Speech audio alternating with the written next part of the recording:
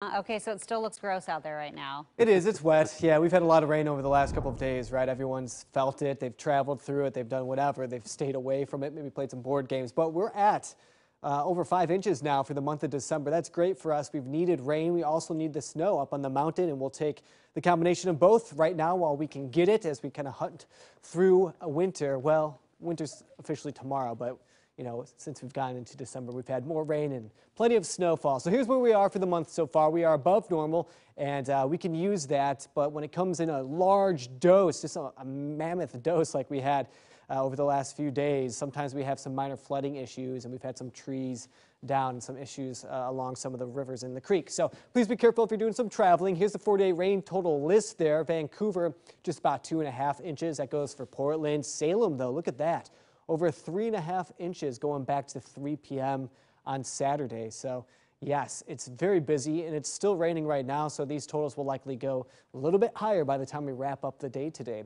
I'll show you the observed rain going back about 11 days. So we've had a couple soaking days. The 11th there, we had some heavy rain. We had kind of moderate showers in between that, but then there's Saturday at 1.26 inches in Portland. Yesterday, 0.85, and then today, we're at nearly 1/2 inch here in Portland, but you can see that Salem's over 1.25 inches just about. So kind of depending on where you're at, the central and southern areas of the Willamette Valley picked up more rain today because everything kind of settled a little bit farther to the south and it was drier to the north.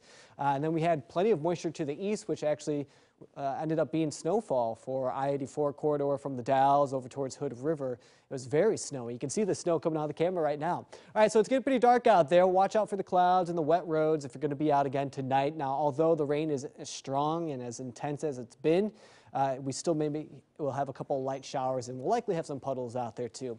There's Lincoln City, and there's Mount Hood Meadows, where they've had about 20 inches of snowfall. Skis and snowboards are just ready to get up there. We have plenty of moisture still to the south of us, but as I mentioned, to the north, it's drying up. And this is pretty much the last batch of rain right here. As this falls apart late tonight, we just see drier conditions as we head into our Tuesday. But watch out for that rain if you're going to be traveling to the south tonight. All right, 42 degrees coming out of Portland, plenty of winter air just to the north of us.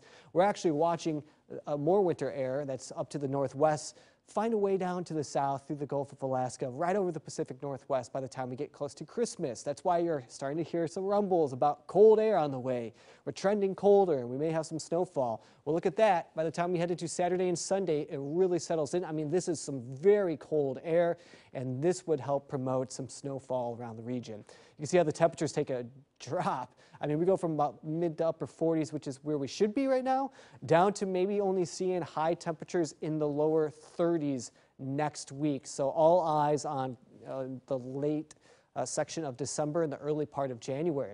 All right, FutureCast is going to help show us how we dry out tomorrow morning. Here's the early hours. Yeah, it's just cloud coverage out there. I'm hoping that we actually break through the clouds and get some sunshine, but I would count on it being mostly cloudy for tomorrow. Rain does return late Tuesday night into Wednesday. By Wednesday, we have another round of mountain snowfall, and that's going to be on and off on Thursday, heading into Friday as well. So travel is going to get a little more tough as we head into about midweek towards the end of the week, especially through the mountains and maybe some of the passes there if you're heading into eastern Oregon. By the time we head into Saturday, look at this, with all that moisture around and we cool down, it's going to be very close to maybe seeing some snowfall. In fact, I think we may get some snowfall late Saturday there for Christmas. So that could be exciting. All right, so here we go. 7-day forecast. 45 tomorrow. Have us at 47 on Wednesday, slightly warmer. And then we're down to the 40s, as I mentioned, Friday and Saturday. And then there you go. Saturday heading into Sunday, those temperatures drop to the mid-30s. Overnight, temperatures down into the lower 30s. I think we're going to see some snow probably heading into the weekend and some cold temperatures there. Yeah, no problem for Santa, though, right, Joseph? It's never a problem. No, never. He's used to it. Yeah. Yeah. Okay. Thank Thanks, you. Joseph. Yes. Hey, taking a look